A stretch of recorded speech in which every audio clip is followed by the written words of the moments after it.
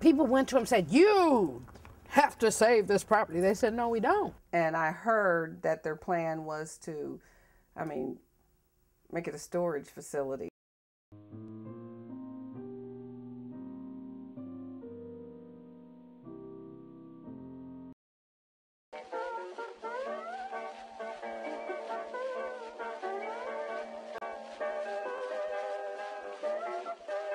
Annie Fisher was born in Boone County on December 3rd, 1867, likely in southern Columbia because her parents lived in a log cabin near Grindstone Elementary, which was down off of what we call Old 63, but it was 63 at the time. Her parents were Robert, known as Bob, and Charlotte Knowles. They were married in the winter of 1865, according to a 1901 census that was done here in town on the black community. And then in the 1880 census, it was listed as Robert and Charlotte having 7 children, 2 boys and 5 girls. She never had much of an education past the 3rd grade because her labors were needed in the fields. So her salvation came when they called her to work in the house. And then he sent her to some of the white families in town to, as she put it, rock the cradle for white people. She would spend every spare moment she had in the kitchen where all the aromas and the smells were coming from. And they would let her, kind of play and experiment in the kitchen. She would mix spices and sauces, and she just found that she had a natural talent for cooking. Later, one of the families encouraged her to take the initiative and learn how to cook. So she began to help the cook peel potatoes and make biscuits. She tells a story of how the white folks used to give her clothes, hand-me-downs. She would work for the hand-me-down stuff, right?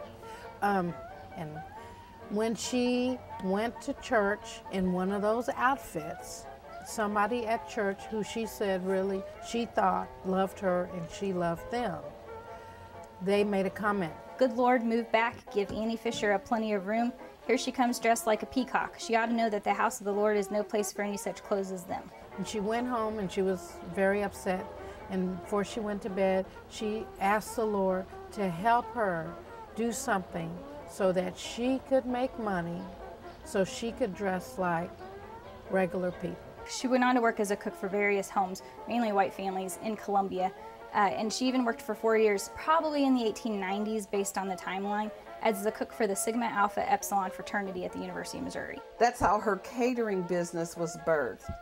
Because if there wasn't a party in Boone County of any status that Annie Fisher didn't have something to do with. People would change wedding dates, debutante dates, everything so that Annie could accommodate them. Her biscuits were just famous. They were described as creamy, fluffy, and flaky. And she said that she usually charged 10 cents a dozen. And her beaten biscuits were so popular that people all over the United States who had been in school and stuff here would actually order them and she'd mail them to them. She was a phenomenal lady. She was the best. She found her niche and she made sure she was the best, the master at it. And if you wanted the best, you had to find Annie Fisher, but you was gonna pay her. She used her money she started saving up when she first started cooking for other people, and she bought a 2-bedroom house over at 6th and Park, over right off downtown. And she worked from there and she paid it off within 18 months of buying it with her money she earned from her business. And then it got too small, so she had that house moved back on the lot. And then she had a 5-bedroom house built. And at the same time, she built, I think it was a whole lot around the house, and she built 8 little houses that she rented out. And then the 5-bedroom house got too small. So around 1914, she built a brick house that was 14 rooms, 14 or 15 rooms. So, and that actually was still there till the 1960s when it got torn down for urban renewal. She built the house outside of town around 1920. And at one point, she had bought the land from her parents. That's where her parents lived. And at one point, she owned 85 acres out there. The rooms were just endless. That place I'd never been in a house that had so many rooms. So, yeah, that was quite an establishment. It was an amazing house because she was the daughter of slaves, right? And here she had a 4,000 square foot second house. This is her second 4,000 square foot home. Now, you know, that's just unheard of. I mean, in mid-Missouri, maybe in the East, but in mid-Missouri, it just wasn't so. Well, he said, okay, let me tell you, it's gonna take $1 million just to fix it. And that was after she told me $1.2 million to buy it. You're kidding me! And I said I would, you know, get up. She said if it was me, I would leave it alone because it sounds like a money pit to me. All I can say is I'm gonna do whatever I can to save the house. It was just a notable site. Columbia said it was a notable site. Well, there's no value in that other than, isn't that nice? It's a nice, notable site. There's no energy or nothing you can do with that. So even though it was deemed a historical site in Boone County, there's no energy, there's nothing there either. They don't have any power. They couldn't save it, obviously. I got all the paperwork for that done. And then the point was to work on really the important thing, to get it on the National Register, which that never worked out. I was hoping it wouldn't be over, you know.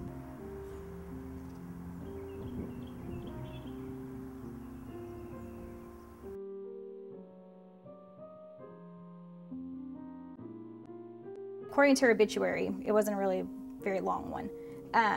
She was highly respected by white people and by the people of her own race, and she was famous as one of the best cooks in the state. Carter G. Woodson, he was an African-American historian who wrote about the black community. His 1933 book, The Miseducation of the Negro, he actually writes about Annie Fisher. He writes about how she learned cooking and took the initiative to come up with an invention to make her biscuits better, and then successfully made herself and her relatives independent. How much historical stuff do we have in this city for African Americans? Someone who went from nothing and made $10,000 baking biscuits, you know, at a penny for a dozen?